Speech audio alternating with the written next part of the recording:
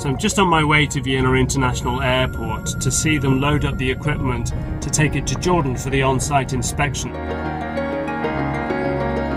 And there's so much equipment, they need a jumbo jet.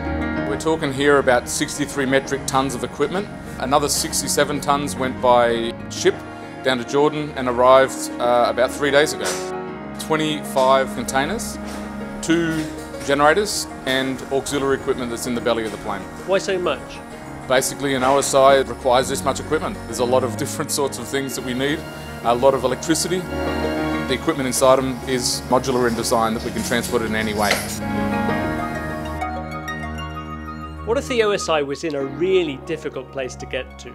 Okay, so that's why you see the flight containers that are behind me. They're made for intermodal transport. They're made also to fly on a smaller aircraft or to be put on trucks and transported in a different platform. So every which way is thought of, basically.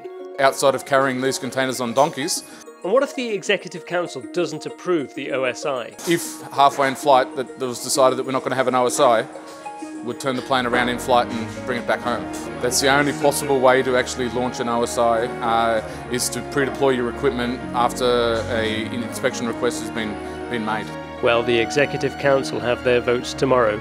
Come back then to see if this OSI is going ahead.